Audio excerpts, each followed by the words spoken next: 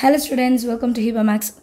10th Standard Max Chapter 8 Statistics and Probability Exercise 8.2 third question எப்படி solve பண்றதுன்னு இந்த வீடியோல பார்க்கலாம்.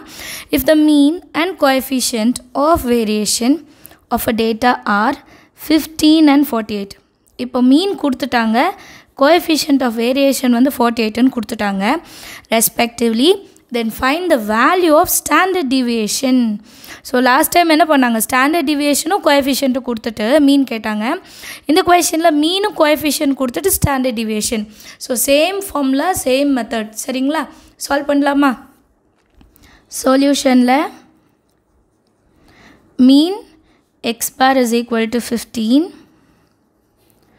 Coefficient of variation 48. இப்போ standard deviation என்ன அதுதான் நம்ம கண்டுபிடிக்கணும். Standard deviation இது நம்ம கண்டுபிடிக்கணும். சரிங்களா? இப்போ என்ன ஃபார்முலா யூஸ் பண்ண போறோம்? போன சம்ல நம்ம வந்து coefficient of variation ஃபார்முலா எடுத்தோம் இல்லையா? Same coefficient of variation is equal to standard deviation divided by mean into 100. இப்போ வந்து values எல்லாம் substitute பண்ணலாம்.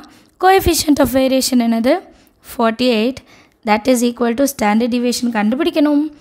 mean வந்து 15 into 100. இப்போ next lineல என்ன செய்யலாம்னா standard deviation மட்டும் இங்கே இருக்கட்டும்.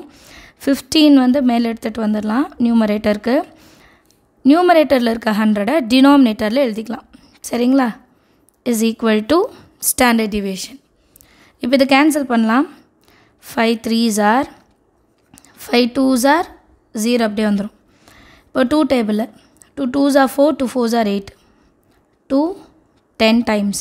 இப்போ 10 divided byல வந்தனால நமக்கு பேலன்ஸ் என்ன இருக்குன்னு எழுதிடுங்க. 24 into 3 divided by 10. ஏன்னா நமக்கு ஒரு டெசிமல் பிளேஸ் தள்ளி வச்சா போதும் மல்டிபிள் பண்ணிவிட்டு.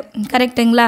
4 3s are 12 2 balance 1 3 2s are 6 plus 1 7 divided by 10 இருக்கிறனால ஒரு நம்பர் தள்ளி பாயிண்ட் வைக்கணும். that is equal to standard deviation.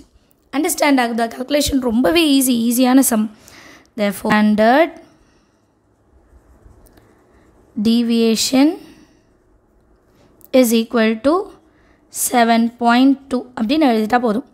எல்லாருக்கும் சம் அண்டர்ஸ்டாண்ட் ஆகுதா? thank you so much for watching.